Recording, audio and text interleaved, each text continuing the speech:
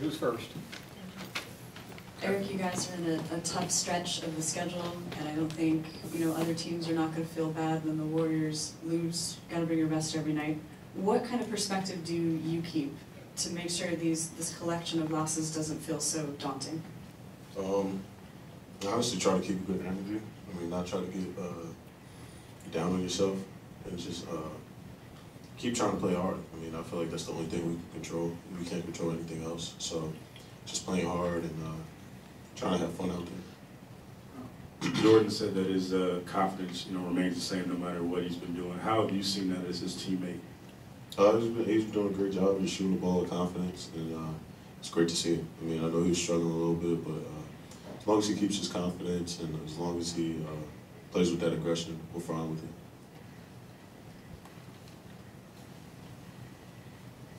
Eric, how much has it helped having Steph on the bench, not just for home games, but on the road? And what are you hearing from him throughout the course of the game?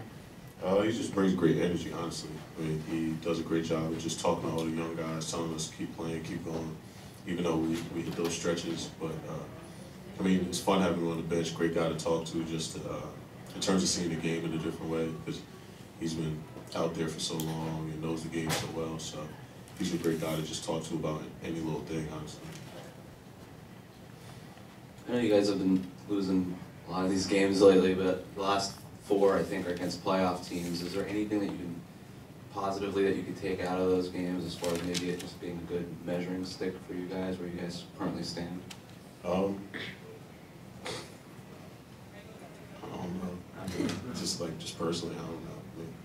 I can't say we enjoy it right now because losing's not fun. So I feel like we're just trying to stay the course, get better every day,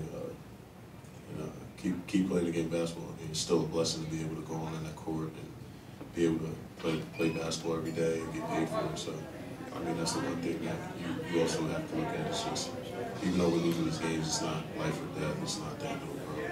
We still get to go out there and play basketball, but also it's not fun losing at all. One last one for Bruce. I'm just curious, you having to go through this rough time, but yet you're getting a chance to play a lot. Is that sort of blunting the negativity, being able to play a lot and develop your career maybe more quickly than you would, say, if everybody was healthy? You wouldn't be getting quite as many minutes. Does that provide you with a good feeling that you're jump-starting your career here? Yes and no. It's good for my career, good for my development, but at the same time, I would much rather win instead of having these losses. But that's why I say yes and no. At the end of the day, you still got to look at yourself for certain aspects, but everything's better when winning. It's a lot easier for everybody when winning.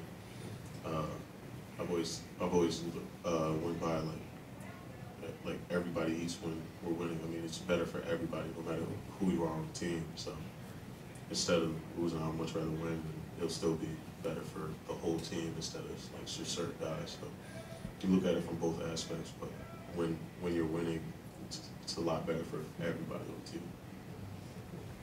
Great, thank you. We've got Glenn coming in right now.